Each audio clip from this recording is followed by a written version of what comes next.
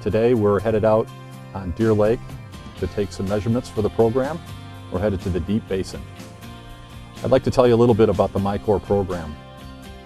MyCore is the state of Michigan's volunteer monitoring network. MyCore partners in the program are the Great Lakes Commission, the Huron River Watershed Council, the Michigan State University, and the Michigan Lake and Stream Associations. I'm doing a phosphorus test, and I actually will be taking 2 samples. This is what we call our late summer. It really goes right into the fall time.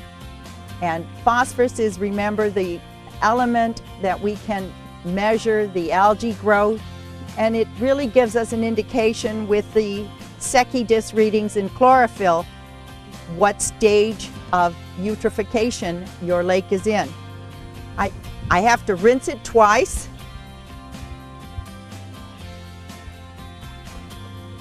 With the lake water.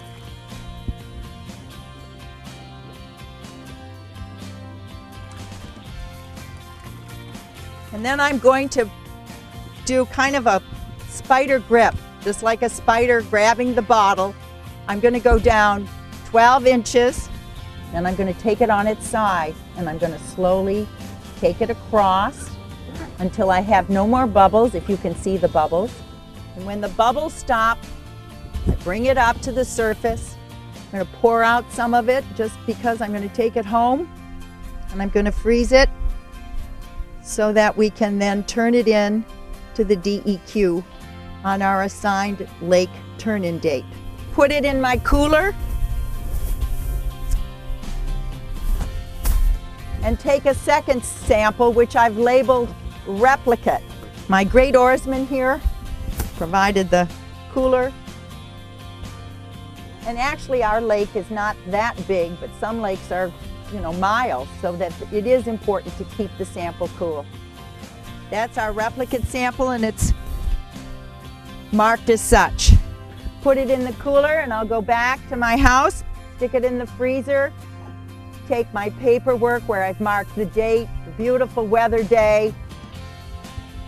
On the back, I've drawn an outline of our lake, an approximate area of where we have taken the sample, and then I'll drop it off, or one of our other volunteers will drop it off to the DEQ office, and they always give you a turn-in date for your particular lake.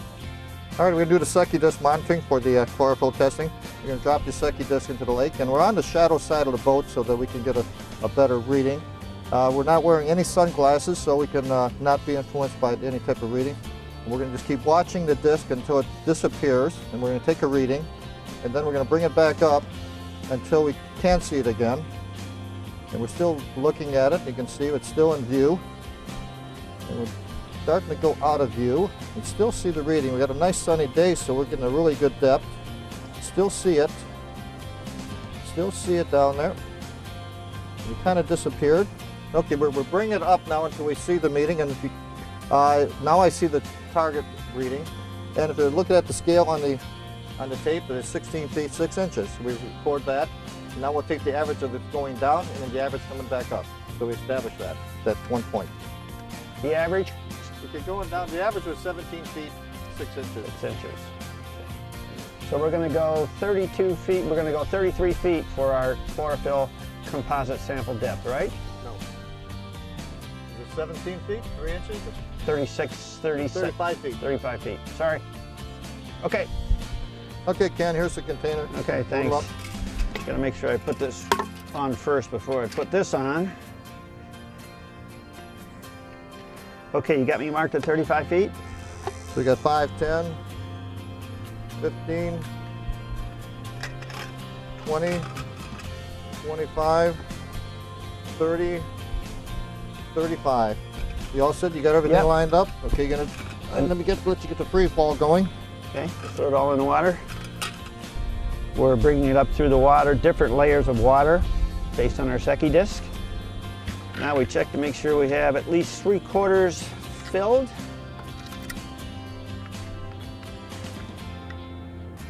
And we do. Okay, Fred. All right, let me get the other bottles. Get the bottles.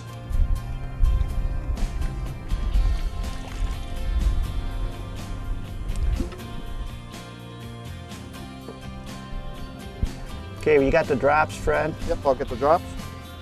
Okay. Okay, give me 5 drops on each. 2, 3, 4, 5. Okay. Shake it up. That one's shaken up. Could you put those in the cooler? Yep, sure will do. Thank you, sir.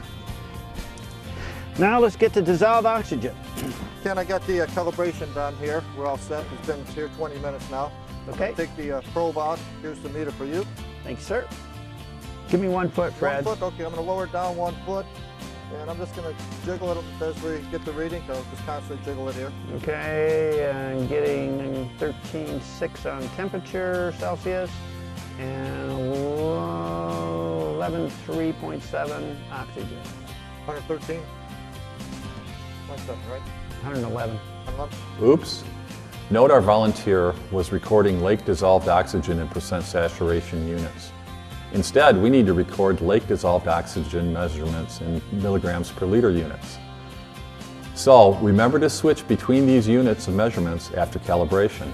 On the YSI 550A meter, you simply press the mode button and the units will change. The YSI 95D is the same. Simply press the mode button and the units will change between percent saturation and milligrams per liter. We do make mistakes, but do clarify them. Yeah. Okay. Okay, 5 feet. 5 feet, okay, lower it down. Okay, I'll just keep jiggling it here. Keep jiggling. Okay, I'm in the jiggle zone. Okay, it's jumping around quite a bit. It's okay, I'm going to book 12.1. We gained a little oxygen and we're at 13.5 temperature. We came down just a little bit. Give me 10 feet. 10 feet, you got it? All right, Keep jiggling it. 10 feet level, okay, moving it around. Okay. We stayed pretty close, same temperature. We're down Do a little 11 and we're at 11.9.6. Give me 45 feet. 45 feet, got it? Okay, we're at 45 feet. Jiggling it. Yep. Okay, it's starting to settle down. Okay, we're at 7.7 temperature. 190, we're 93 oxygen, 93O. Give me 50 feet and that should be, I don't want to bottom out. Okay, 50 feet, all set. Okay, settling down pretty quick. 6.9. Right around 86.0. Alrighty. Okay, that's good the wrap, deal. huh? We're all set. Let's All go. set. Let's pull it up and we'll go in and do the. Do the chlorophyll test and we'll be done. Okay. The reason we're out here in the sunlight is so we can capture the natural lights we get for filming purposes. But for this actual use, it should be done indoors out of the sun. Okay, Ken, let's do it. Take the first one out of the cooler. I'll shake it up. And I'll do the cleansing cycle on the syringe. Then we'll just kind of Okay, I'm gonna get this tube ready. shake it up. Just squirt that out of here. All right. Now we'll just grab some water.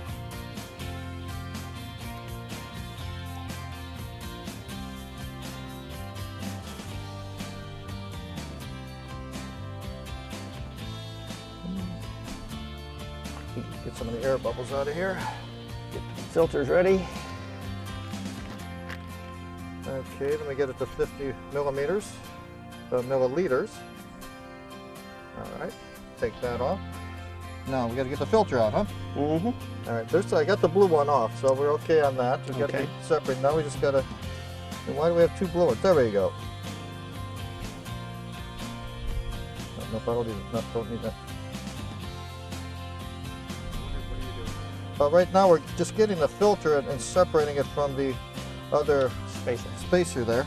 Now we finally got that done, and we just lay that right on top of the screened filter, and we just kind of twist it back on. And we've already have our 50 milliliters of fluid. And now what we're going to do is just have a steady stream going down. This is drop by drop, just very lightly, so we just get drops after drop until we no longer have it. And it usually takes about 35-40 seconds in there. Okay, you got the end. We'll take off the filter container.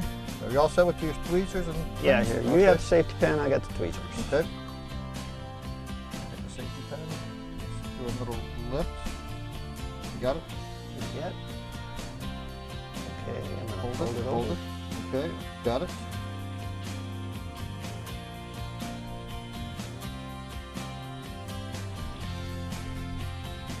Got it? You all set? Load it up in the tube. Alrighty. Now, Okay, we need to do it one more time. one more time. Alright. Our backup. Backup plan. These will immediately go in the freezer. You can put them in a cooler right here if you want to start Okay. with. Okay, We're all set. booked. Label up. Okay, we're all set. And this one will go into the freezer. Alrighty. We're all set. Thanks to Independence Township CPAC for filming this video, and thanks to all you volunteers for collecting the data. We'll have the data analyzed in a few months and have it available for you in our annual report, which is published in February. Thanks again.